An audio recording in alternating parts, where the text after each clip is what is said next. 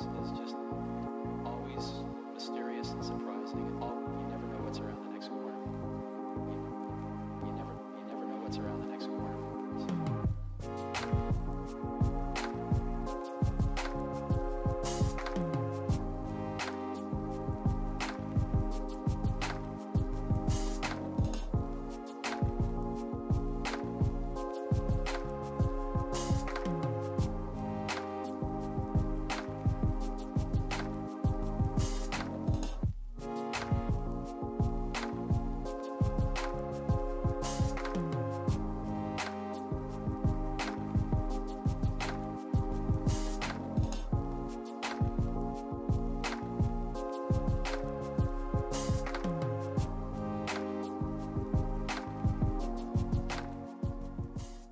Alright, what's up guys? Just doing a little bit on the truck today. Putting the rear wheels back on. In the last video, I took them off to paint the drums, and I just left them off for a couple of days to let them dry. It's been really cold, so I just wanted to let it cure as long as possible. So I just threw the wheels back on, and now we're gonna try and get the master cylinder mounted today. So let me show you what that looks like.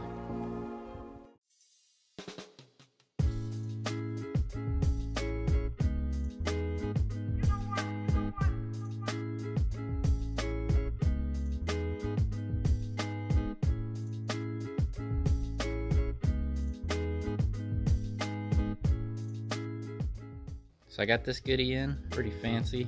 I'm super excited about this master cylinder. The brake pedal I have is wilwood, and I already knew that the master cylinder I wanted to go with was wilwood. And this finally came in. There's a lot of parts and pieces. I have an adapter plate too that goes with my pedal and everything, but this is the whole kit.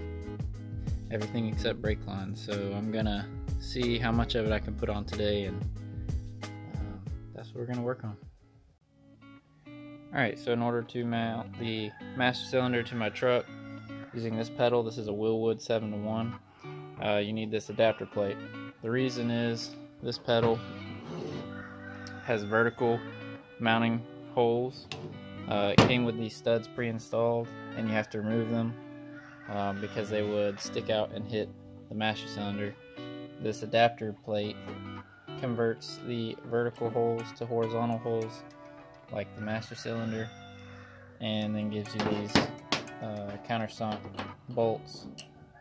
They drop in there just like this, boom, and they go on the outside of the firewall. This goes on the inside obviously, and bolts right in.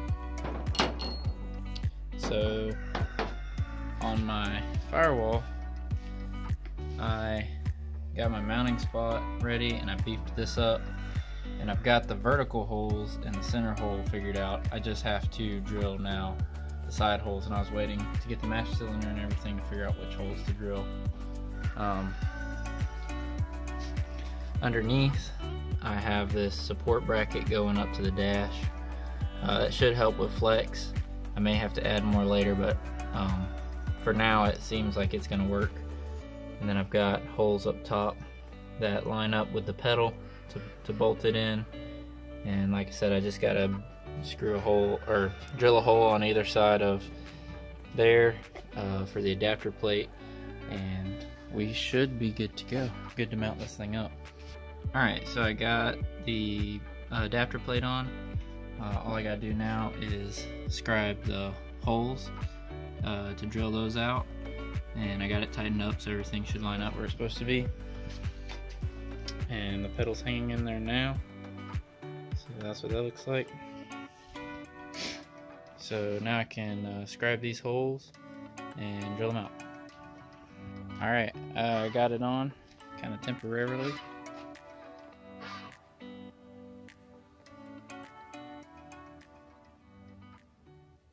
It looks cool. Pedals in. I don't have the rod connected, but it's in. Yeah, look at that.